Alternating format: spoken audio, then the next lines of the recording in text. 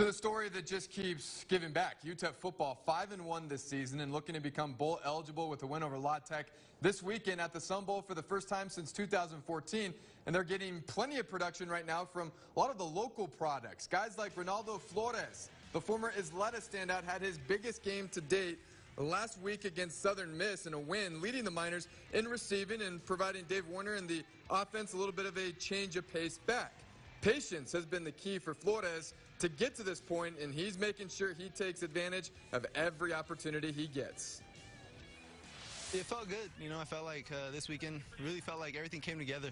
Running the ball, catching the ball, got my touches, and I think it's just going to go up from here, but I think this week was really, an icebreaker for me just to get me going, so it felt good. He's making a push to become that kind of guy that just does everything exactly the way it's supposed to be done and then plays with physicality and strength to him, And so he's just brings so much to our football team. He really does. He's really an unsung big part of our football team.